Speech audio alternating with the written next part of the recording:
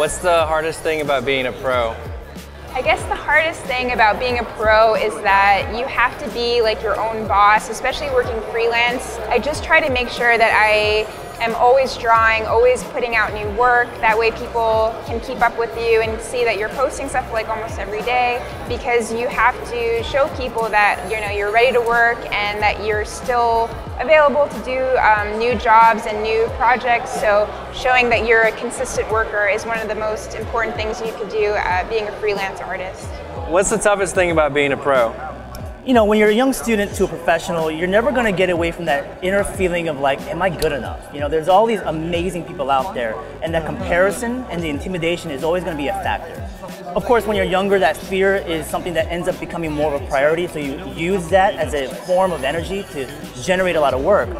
But for me, when I look at stuff like this, again, like I said, based on motivation, it really drives me to move forward. As a pro, that's something that we're always going to think about.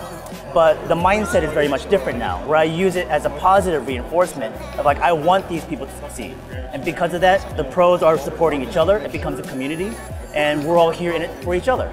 As students, it's very much a selfish-minded game where it's like, how am I gonna get better? What do I gotta learn to get out there to compete? And it's all about me, me, me. Now, I'm not saying it's not like that in the professional field either, but once you get to a certain point, there's a lot of respect, and we want people to succeed. So that's a huge part of being a pro too. Toughest thing about being a pro, I think, is just maybe expectations that other people have of you as being a professional. Like they constantly wondering what's that next thing that you're doing. Otherwise, just sometimes making sure that you're hitting the deadlines if people are really have these great expectations of you.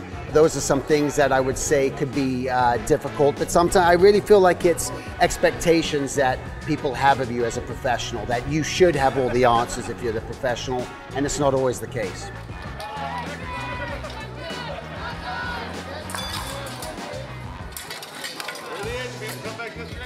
The toughest thing about being a pro is making sure that work is constantly coming in and networking so that that can happen. Straight to the answer, yeah. What do you do to make sure that all the work is coming in constantly? Yeah, so there's a lot of things, like you have your YouTube channel, right? It's like a hub, right? So you look at the conventions as a hub like that. You come to the conventions, get your FaceTime so that they can see that you're acting like the person you're portraying across the monitor, right? Networking here at the conventions, social media is great. And again, you just want to make sure you're true to who you are, so when they meet you in person, it's not a reality shock. I started working when I was 12 years old in the restaurant business, and I started off as a dishwasher, and I became a busboy, and I saw that every time I was courteous to someone and make sure I focused on somebody and what they're telling me and remembering what they wanted me to do, that they were complimentary. They would go beyond, instead of just telling me about my service that I provide them, they would go tell the uppers about it, and then it would come back to me, and it showed how grateful people were. So I took that business motto of, you provide good service to one person, an average of 15 people are going to come and try to give you more service, right? So more business. I keep that kind of motto no matter talking in person, going online, and I have not had to look for work since 2004. And most of my career has been working freelance from home. I started off in comics with Marvel and then DC, and then I got into animation by 2005, designing for Hellboy Animated, designed the Spectacular Spider-Man cartoon in 2007, and then full circle I started doing video game work, for design work, and now I'm doing more comic book work. So again, it's because of that kind of formula of being courteous, but it's still being true to yourself also. What's the toughest thing about being a pro? Taxes. Being freelance and dealing with taxes is terrible. Other than that, doing freelance work in general, you might not necessarily know where your paycheck's coming from next month, or like how you're gonna pay rent, like that sort of thing. And so you're always kind of chasing projects or this or that. I mean, I've been fortunate for the past year to have a consistent project to work on, and it's actually been the two of them, both Spirits, one of my creator-owned comics, as well as a RPG setting book. Both get me to draw really weird stuff, and they both pay, so that's great. Nice.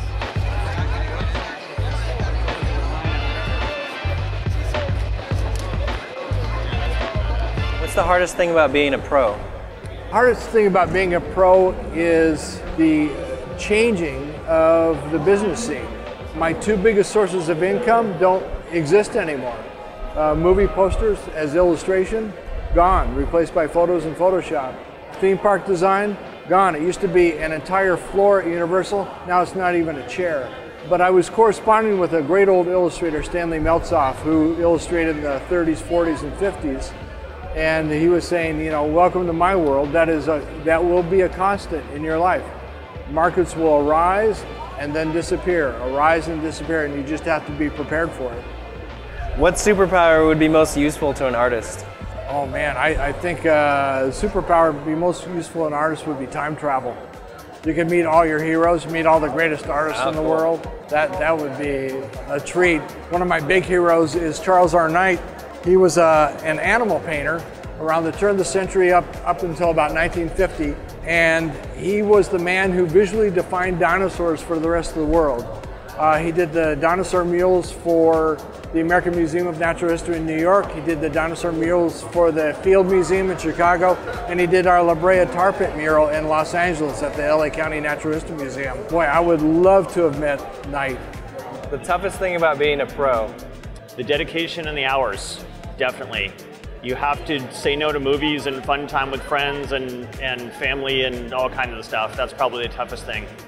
Making yourself do it. So making time. Yeah. The hardest thing about being a pro? Yeah. Contracts? Contracts. Paperwork? Like reading them? No, it's more like once you do the work, especially if you're independent, it's like going after the money, going like making sure all the papers are filled out, all the taxes. The actual work in itself, it's actually fun, it's great, actually it's fantastic, it's the reason I do this. It's like, the only difference between being pro and not pro is that it's just the paperwork. Paperwork, yeah. Yeah, I hate that stuff. Yeah. What's the toughest thing about being a pro? There's nothing tough about being pro. It's fun being a pro. It's just there's a lot of hard work before you become a pro, and then you have to keep it up. So I guess that's a little bit of a challenge, and get better, hopefully, and not get worse. So that's kind of a challenge as well. But I think what you were saying, motivation really is more the challenge as a pro.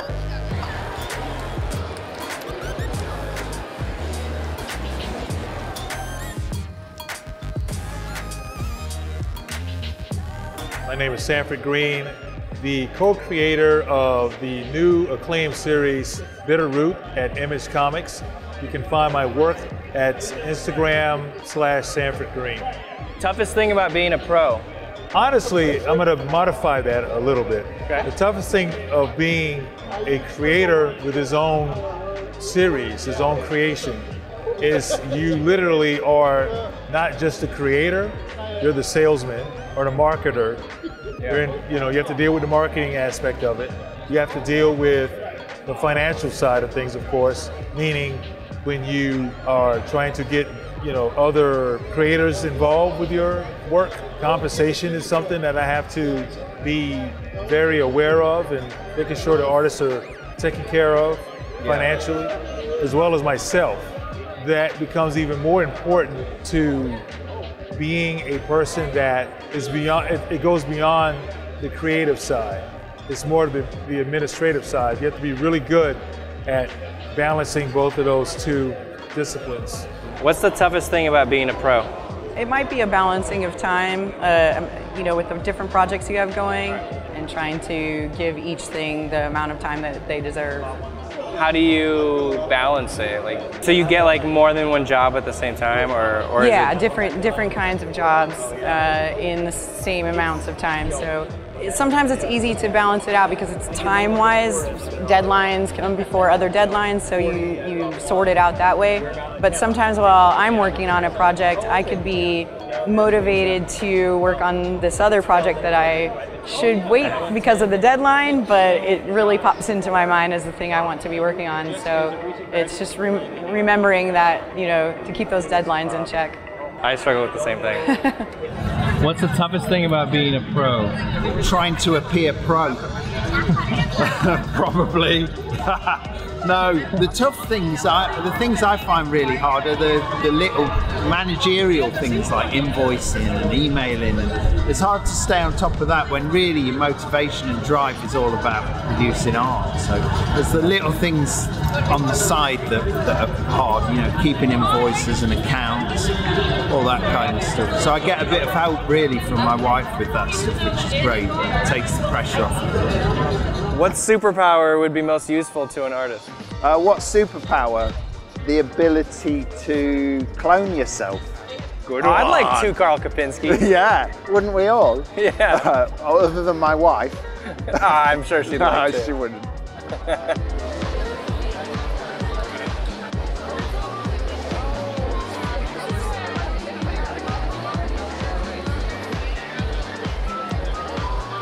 What's the toughest thing about being a pro? I struggle with like imposter syndrome a lot. You know, I started working with Riot about 3 months ago, so I'm still getting acclimated to things. I worked for a startup company named Sky Carousel before, in which I was working with them for over 2 years. However, that was very kind of like under the radar, NDA stuff, hasn't really seen the public yet. Going from that to a very public-facing sort of company, it's dealing with that kind of like, oh, I am actually here, and meeting the people who are like, oh. That's a large part of it for me, honestly. Letting the work go. So like I said, you have to get things done for deadlines based on other needs, and letting the work go out to the public. You know, once you let it go, there is no coming back to it. There is no editing it. There is no re-uploading it. It's on the internet, and it's there forever. Being able to like manage my time and everything in order to be proud of something that I release. That's definitely something I'm dealing with now. What's the toughest thing about being a pro? The toughest thing about being a pro is probably deadlines. That's the thing that frustrates me the most, because it tends to keep me at about 80% of what I feel like my potential is.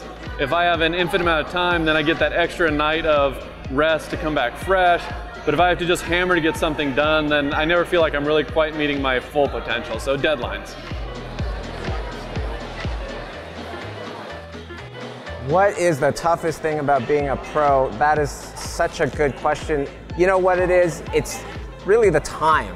As you start to roll down the hill of life, stuff sticks to you, you know? You got this bill to pay now, and now you got this car to pay, and then you have to take jobs that you don't want to take, and so on and so forth. So it can be a slippery slope. But the kind of cure for that sometimes is to be frugal and just to live below your means so that you have flexibility in your life, and then you won't have these problems as much. What's the hardest thing about being a pro? The hardest thing about being a professional artist, not to disappoint and not to feel complacent, and to feel like, oh yeah, you know, I got this. I think as soon as that's a trap, you know, as soon as you feel comfortable, I've noticed with my work, things start to stall and my work kind of plateaus. So when I feel like I'm hitting that point where I'm getting bored with my work, I try to shake it up a little, either like changing a medium or just trying like something themed. Anything that's restricting helps to like narrow down what to do and like kind of break away from the routine. You know, you gotta do that every once in a while, especially if you feel like you're kind of plateauing. Yeah, cool. What superpower would be most useful to an artist? Maybe having 8 hands. 8 hands? Yeah, 8 hands would be nice. So you can, More hands. You can do a lot of Hold art. a baby in one. Yes. Draw with another. Holding baby, drawing, being productive. You know, there's just not enough hours in the day, especially if, you know, your hands get tired, so. Yeah. Bionic hands, please, somebody make them. I'll buy them.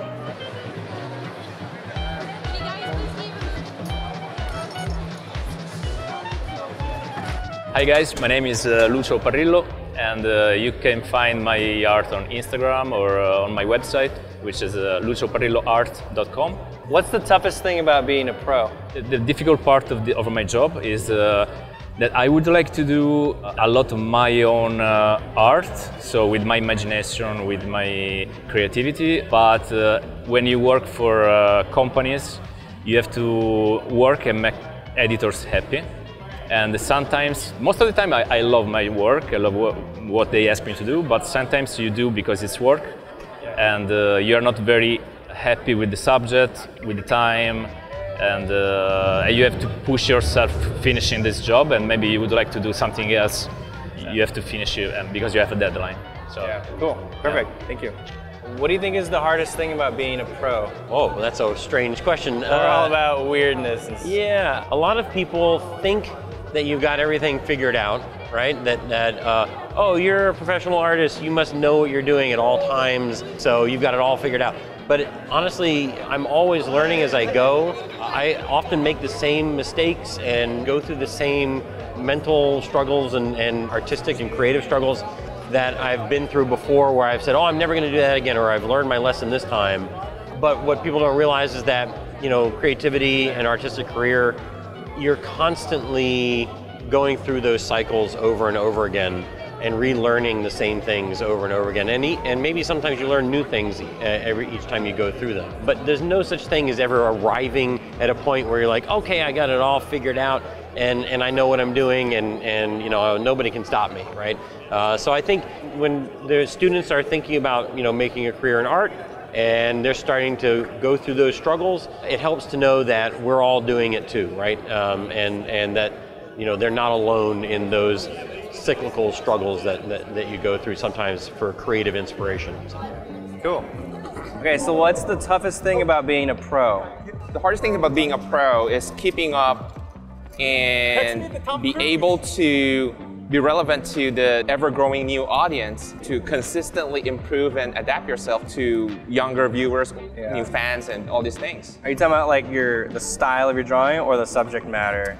I think it's got to be a combination of everything, yeah. Okay, so are you adapting your style to the... I wouldn't say I adapt the whole style, but you evolve. You try to change a little bit of what you think people like, what you think the newer fans like. Obviously, you have to like it yourself. If it's something that might be popular, but you completely don't want to do that, then that does not make sense. Yeah. So you find that balance between yourself and everyone else? Yeah, absolutely, I think so. And I don't think there's like an extreme black and white on what you should or can't do. You have to have fun first, and then you create something that everyone likes. Awesome.